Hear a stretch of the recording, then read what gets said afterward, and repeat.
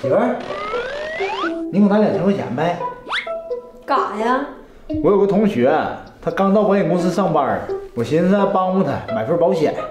男同学、女同学呀？女的。帮不了。咋的呢？人家有老爷们哪嫌你了？那天欠的。这说话这么噎人呢？噎人挺的，谁让你有媳妇了？他就一个人带个孩子，怪不容易的。你再说同学都帮了，就我不帮，我这在外头也没面子呀。不是你自己啥德行自己不知道吗？这个帮那个帮的，还你要面子，面子值几个钱呢？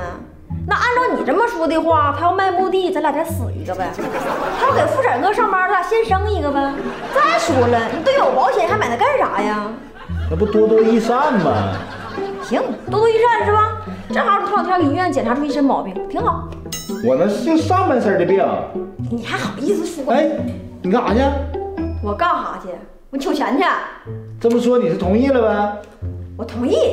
你那还回头问你那同学，就有没有那个保额高点的，越高越好。实在不行多买几份也行，不差钱。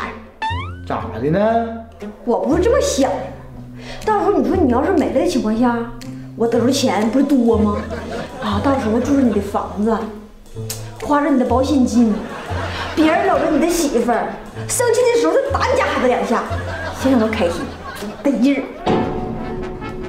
干啥去？这钱呢？那钱我不要了。那你干啥去？我多练去。哎呦我的妈！一样的，自由。